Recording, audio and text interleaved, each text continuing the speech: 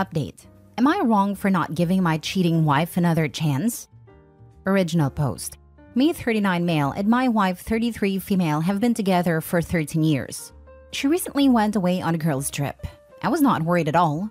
I've never had a reason to distrust her. She has never done anything to give me a cause for concern.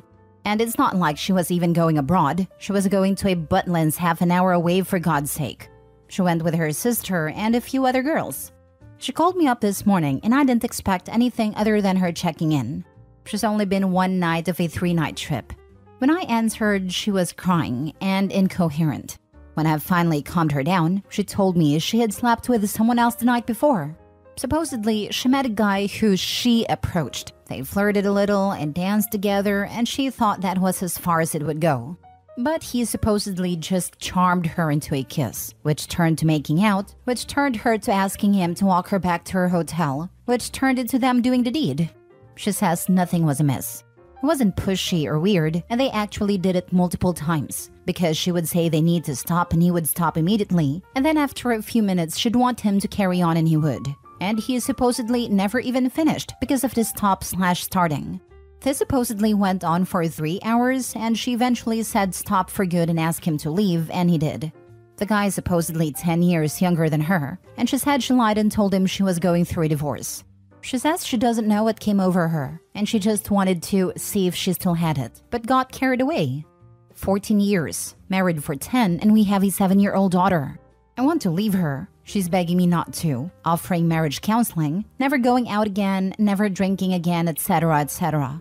But I've always been a one-chance sort of guy. I just told her to go screw herself, and have been ignoring her since about 10 a.m. Now her friends and sister are calling me too. They apparently had no idea she'd even gone home with him. They saw them talking, but thought nothing of it. I just want them all to leave me alone. I told my mom about it, and she said I should think of my family, and that my wife seems genuinely remorseful and didn't try and hide anything, and came clean straight away. That it's not like she had an affair, and that as bad as it is, this is best case scenario. After that conversation, I feel like I'm insane. Am I wrong for not even considering forgiving her? Now for the top comments before reading the update. You're not wrong at all. She broke your trust. Now every time she goes anywhere, will she do this again? And she didn't hook up with him one time. She told you it was multiple times. Turn your phone off and take your daughter out for a meal. Spend time with her before your wife gets home and starts love bombing you both and strong arming you. She approached the guy. She invited him to her room. She did him multiple times. Kind of weird that she felt so remorseful afterward, isn't it? I'm betting someone else on that trip threatened to tell her husband if she didn't. And on day 1 of the girl's trip? Wonder if she used protection with all that stopping and starting again and again. Also, think his mom cheated, and that's why she's like, it's fine, it wasn't an affair. Best case scenario is his wife kept it in her pants, mom. She didn't. So she's willing to not only nuke her marriage and family, she's willing to expose herself and you to all kinds of diseases. She sounds unhinged. As for your mother telling you to think of your family, why does that advice apply to you? You have done no wrong. Your wife threw her family off the roof. She's the one who should be getting a lecture. Why is everyone blowing up your phone? Why are you the bad guy? Why is it everyone and their mother berating and ridiculing your wife? Why are you supposed to roll over and take it? Why do you need to be a doormat? Call a divorce lawyer now. Don't expose yourself to any germs she may drag home. She told her affair partner that she was going through a divorce. Time to make an honest woman of her and divorce her. Best, most succinct answer. I do agree. The sad part is you can almost bet she's long had a desire to try out someone else in the bedroom. Her girl's trip just gave her the perfect excuse.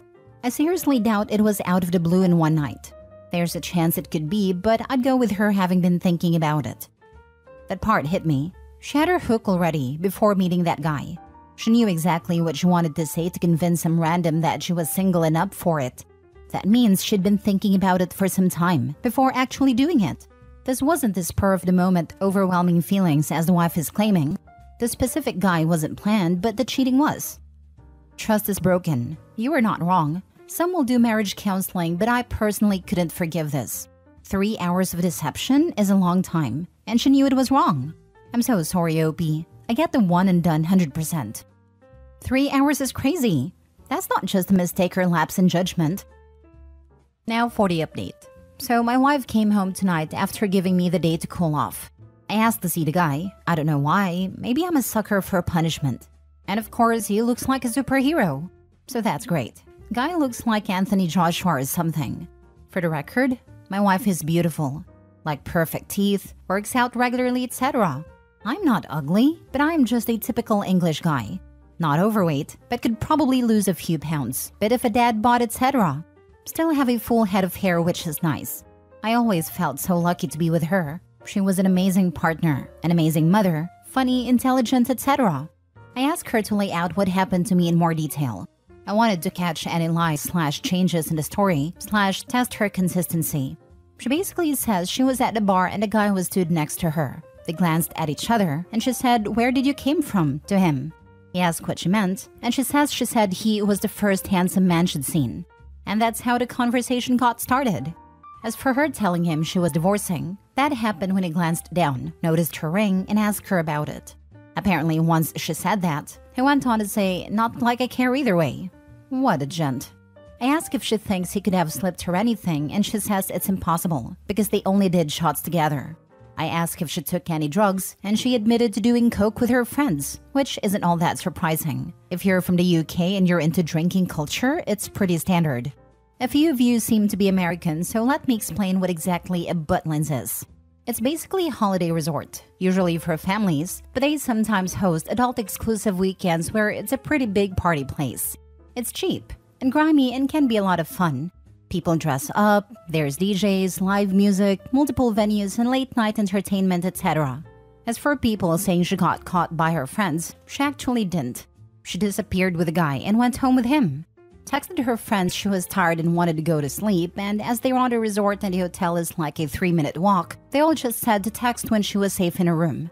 She was sharing a room with her sister, but she was in their other friend's room, drinking and doing coke because they thought she was sleeping.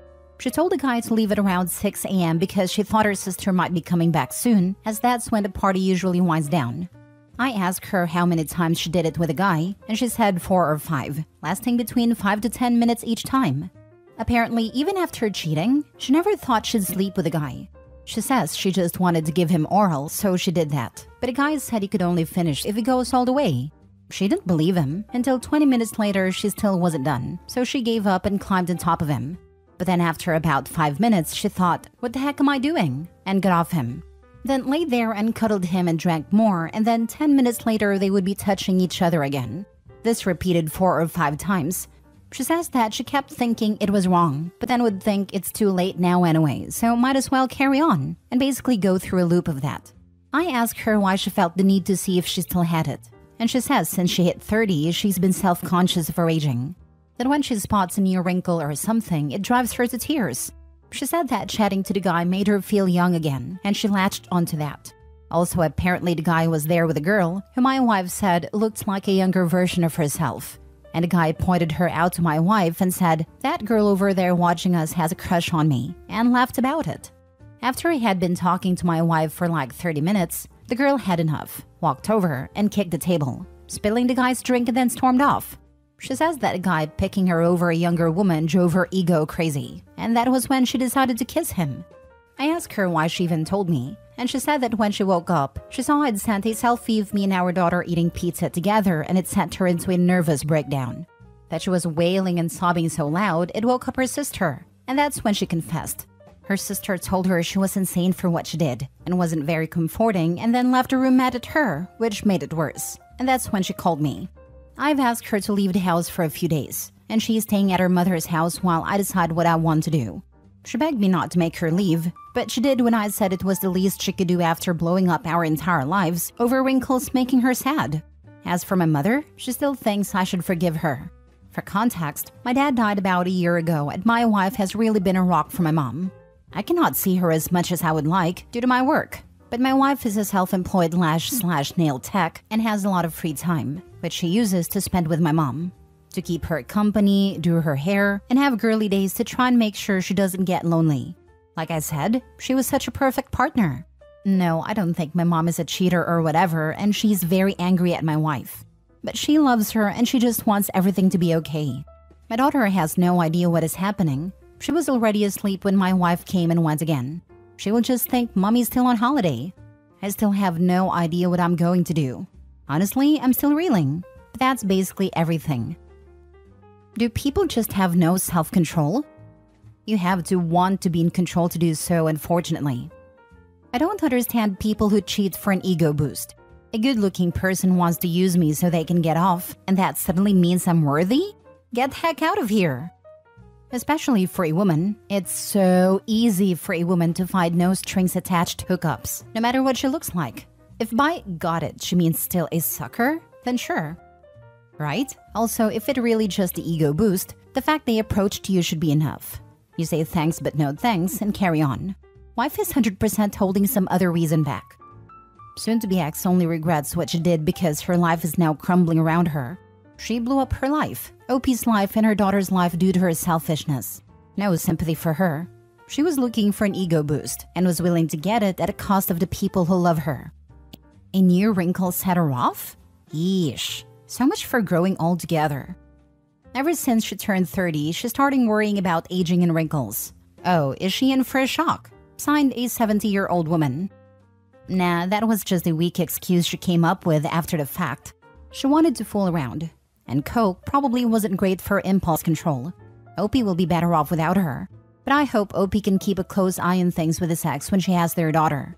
I would be distinctly uncomfortable knowing my child was in the care of a regular coke user. Last story. Am I the a-hole for feeling insecure and confronting my wife after she gave her number to a guy at a cultural event?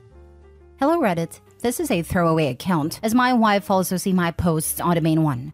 I'm reaching out because I need some outside perspective on something that happened last night, which has left me feeling quite conflicted.